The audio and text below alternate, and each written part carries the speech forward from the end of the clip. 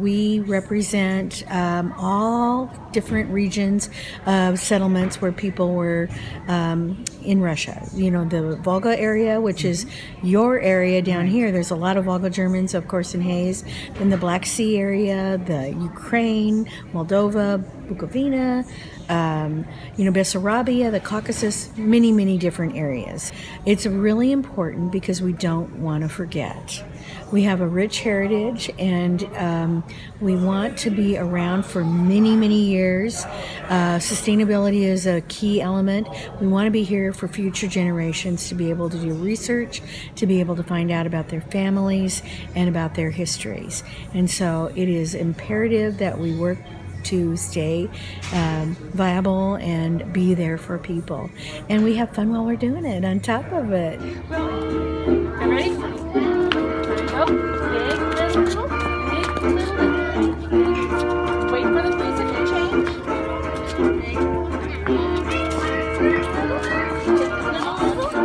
And now music goes faster. Now you spin.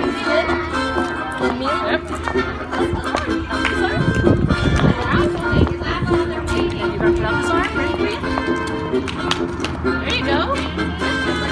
And they've made butter this morning and learned how to make sauerkraut, and learning about life on a farm. We live on a farm, but they're learning about what it used to be like for their grandma and grandpas. The music and the dancing and some of the food, they weren't sure about the sauerkraut.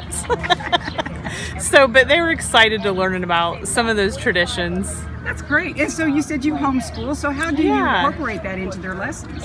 Well, like I said, we're starting off our school year by doing this today. And then when we get home, we'll probably, before we came, we looked at where Germany was at and talked about their great-grandparents and how they got here. And eventually in the school year, we'll probably do a unit on Europe. We've had tours that we've had of the areas around Hayes. We did a village tour of the churches in the different villages around, an artisan tour where people were able to meet and go to Pete Felton's studio. And we have a copy of the statue that's in Victoria in Lincoln. And so that's pretty thrilling for people who've seen that one to be able to see, you know, the original in Victoria. Cooking classes as well, doing some things on Maltaschen and Kartoffel and glaze, potatoes and dumplings, and some German Christmas cookies. And it's just a little something for everyone.